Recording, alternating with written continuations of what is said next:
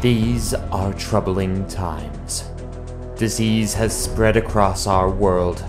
But in times like these, heroes come to the forefront. Scientists, doctors, and more combine their abilities against the pandemic.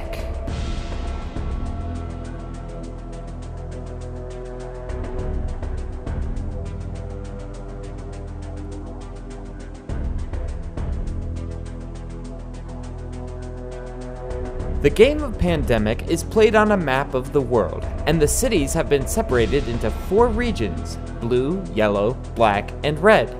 This is a cooperative game, which means the players will be working together as a team to find the cure for 4 diseases before time runs out. Each player will be acting as a pathogen specialist with their own special abilities to help in their mission.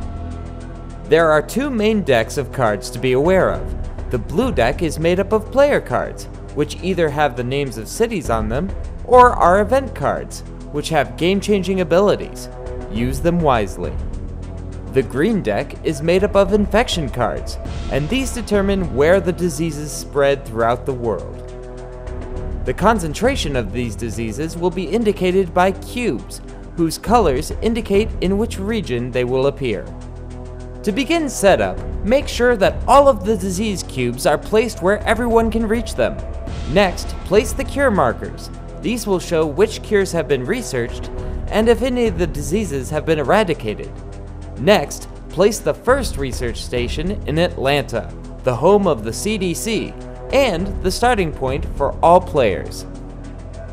You then will want to place the outbreak counter and infection rate counters on their starting positions on the board.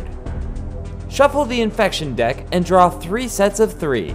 These will be the first cities to be infected.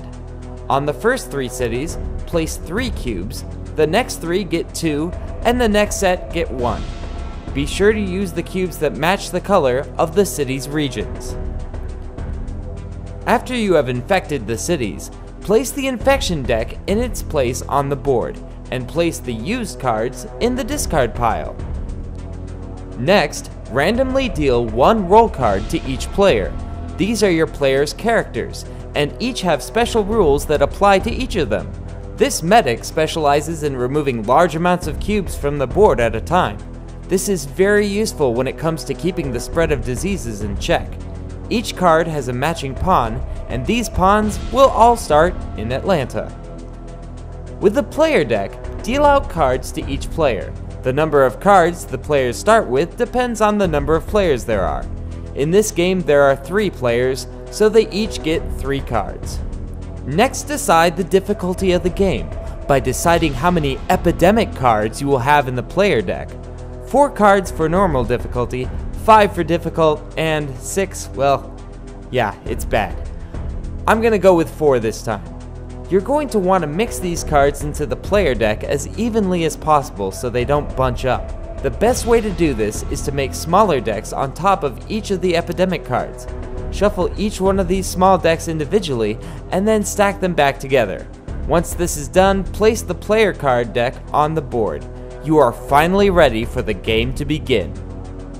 On each player's turn, they have 4 actions. These actions can be moving your pawn from one city to the next, discarding a card to go from anywhere on the map to that city, or vice versa, moving your pawn from one research center to another, removing 1 disease cube from your current city, discarding the card of your current city to build a research center, giving the card of your current city to another player, or taking it from them, or discarding 5 cards of the same color to find the cure for that disease. This has to be at a research center though.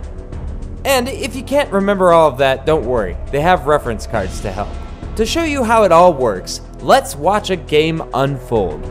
The teal player goes first, spending his action to move to Washington, his second action to remove a cube, his third action to move to New York City, and fourth to remove another cube. To finish his turn, he draws 2 cards from the player deck and puts them in his hand. Finally, he flips over the infection cards.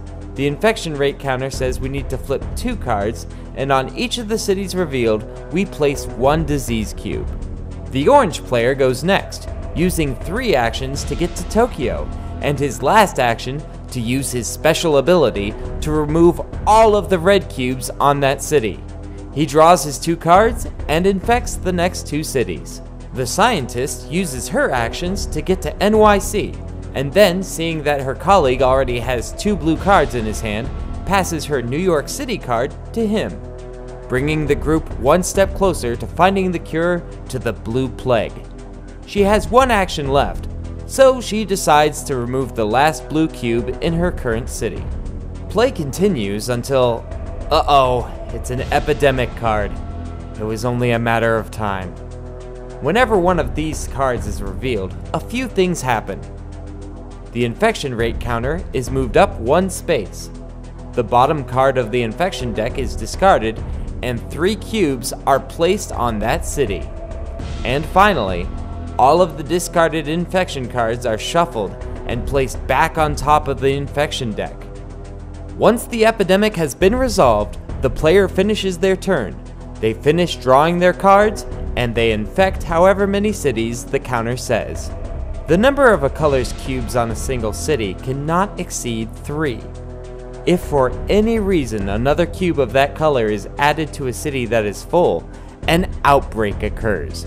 In other words, all of the connected cities get an additional cube of that color, and the outbreak counter is moved.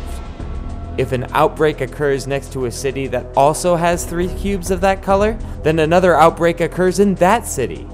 In this way, a single chain reaction can turn a serious problem into a global catastrophe. There is a catch though. In this example, the black city's outbreak reaches into neighboring blue cities. This means that a black cube is placed in them as well. However, even though Madrid has 3 cubes on it already, it doesn't experience an outbreak because the new cube is a different color. In theory, a very unfortunate city could have 12 cubes on it, 3 of 4 colors. The players can lose the game in 3 ways.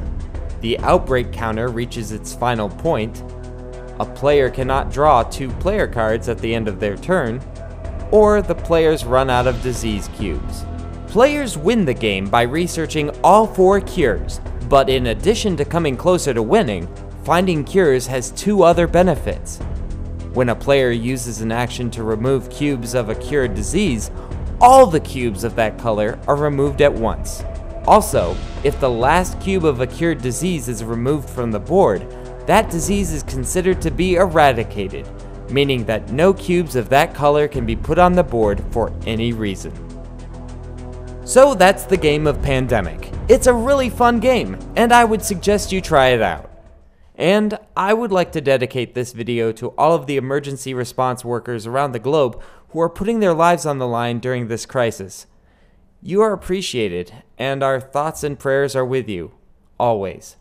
And until next time, this is Hogwash. Over and out. I'll catch you later.